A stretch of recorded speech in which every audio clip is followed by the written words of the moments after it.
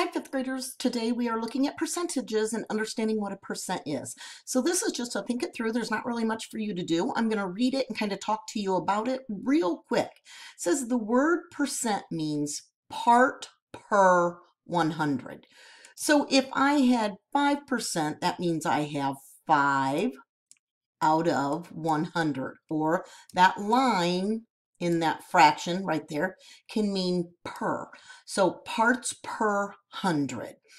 A percent describes an amount showing it as a part of 100. So if I had a pizza and I cut it into 100 pieces and I just keep cutting and cutting and cutting and cutting, and I'm cutting and cutting and cutting, I would have very teeny tiny little pieces by the time I got done. But that it also stands for a whole thing. So if I had a whole pizza and I ate 10 pieces, that would be 10 out of 100. And that would be what we write as 10%.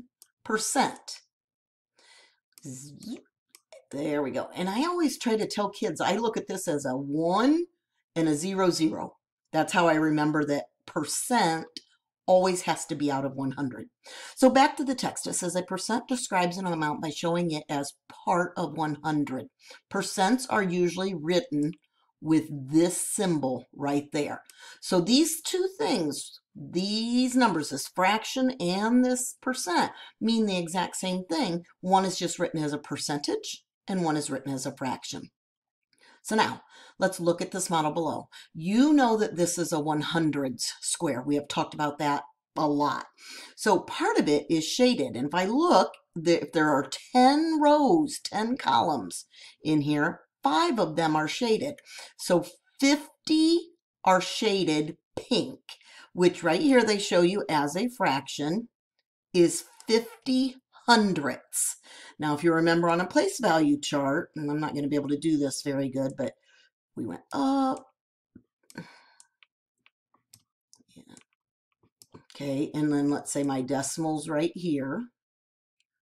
Okay, so this is my 10th. There's no such thing as a 1.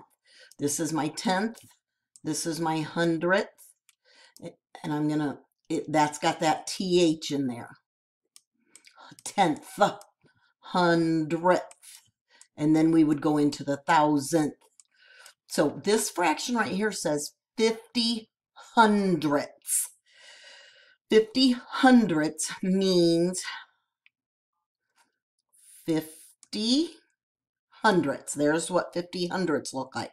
So 50 hundredths can also be written as 5/10ths.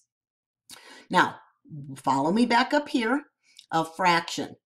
50 out of 100 squares is shaded pink. So we write it 50 over 100. The decimal is 0.50, which I showed you down here. And then because it's out of 100, we can call it 50%. So decimals, percents, and fractions all go together. And they look, I mean, they mean the same thing. Let's look at the next one. We can compare things, just like we can compare a decimal. We can compare a whole number. We can compare fractions. We can also compare percents. So this square, this is 100, and only 5 of them are colored in. So what this, they made this into a greater than, less than. Well, if there's only 5 of 100, I'm going to put 5 over 100. Okay, now, if I were to put that in here, this right here says 5 hundredths. So I'm going to come down here and I'm going to make another place value. I'm going to use those same lines that I did right there. Just getting this set up. Okay, now, this time, it's not 50 hundredths, it's 5 hundredths. 5 hundredths, which means there's this right there. So now it's saying that 5 hundredths is less than 50 hundredths. Now, how did I do that? If you remember, the farther we go this way, the smaller something gets. So think about right here. if I had a 1 in this place value and I took a little part of it out, then it would get smaller. And then I took another part out, and then it would get smaller. And then I took another little part out, it would get smaller, smaller, smaller, smaller, smaller, smaller, smaller. So it goes all the way down. This way gets smaller, and that's what we did. So 5 50/100ths is larger than 5 hundredths. Now, let me go back here and say the decimals. I'm going to have to subtract. I'm going to take my writing. There we go. So this one says 5 hundredths. See how that one's written as a decimal? And this one says 50 hundredths as a decimal. So that would be 5% or 50%. And we know that 5% is less than 50%. Okay, let's look at these real quick. You can have 100% of 100. That just means 1. So if you have just a little candy bar right here, and it's divided, this is a whole candy bar. And if you eat all of it, you've eaten the whole thing. You've eaten 1. So 100 of 100 equals 1. This one shows 65 of 100, so it's 65%. This one shows 4 of 100, so it's 4%. This one shows 21 of 100, so it's 21%. Percent is a way to describe a part of the whole when the whole is 100. For example, suppose you take a test with 100 questions and you get 90 of them right. Then you got a 90%.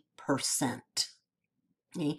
Now, that's all we're doing on this one for today. We are going to go deeper into it, but that's what we're doing for right now. So let me open up our workbook page so we can see what we have to do. This gives us an example. How can you write the fraction 1/100th as a decimal? So let me get my pencil again. Okay, thinking about my place value chart. Again, draw this up. This is my 10th. I'm going to call it 10th. This is my 100th. And the next one would be 1,000th. And I'm not going to go there right now, so I'm just going to go to these two. Here's my decimal. And this place would be a whole number. This is my ones. And then it goes tens. I'm getting pretty good at writing with that mouse, I think. And this is the tens. There we go. Okay, so 1/100th. If this said 1/10, I would write it right here. But it does not say 1 out of 10. It says 1 out of 100. So this is a 0, and this is 100th. So 1/100th is written right down here as 0.01. 0.01. Now, you can put the 0 up front here, which means we have no whole numbers. Okay, that's what that would say. That means no whole numbers, and we have 1 out of 100. So what it wants you to do on number 1 is shade 20 squares in. Okay, then says write the decimal. What would a decimal look like? Well, go back up here and think about 20 hundredths. Then this one, write a fraction. Oh, this only shows 10, but I can actually put the other 10 lines in there. I can't do it with my mouse, but that would be, and then you will be able to figure that out, making it out of 100. Okay, then write the equivalent decimal for the models in problem 3. So this one, you're going to write it as a fraction up here. So it's going to have your fraction line. It's going to have your fraction line. Then you're going to write it as a decimal and as a decimal. And then it says compare. I'm not going to have you do that. I just kind of want you to know which one's bigger, but I think you're going to be able to see that really quick. And then how can you use multiplication? Let's not do that one. Okay, have a great day.